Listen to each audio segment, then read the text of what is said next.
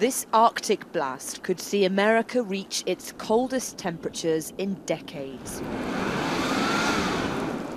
Millions of people across a huge swathe of the country are being advised to hunker down while the so-called polar vortex does its worst. Minnesota could be hardest hit, with wind chills set to make it feel like an astonishing -50 Celsius.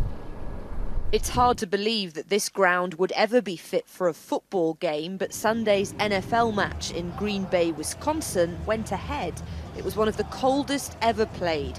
In a frigid -18 Celsius, medical experts warned fans to wear at least 3 layers and drink warm fluids amid fears of frostbite and hypothermia.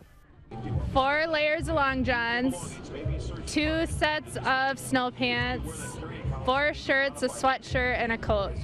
Much of the worst-hit areas are still reeling from heavy snowfall. Now frozen, it's made for extremely dangerous driving conditions. The polar plunge has struck unusually far south. In Oklahoma, the rotating pool of freezing air is producing rarely seen temperatures. Across the US, airports are battling to function in the extreme conditions. Thousands of flights have been cancelled, leaving passengers stranded. The good news is the deep freeze may not be long-lived. Meteorologists say temperatures should start to moderate towards the end of the week. Until then, the advice is stay indoors and try to keep warm. Amanda Walker, Sky News, Washington.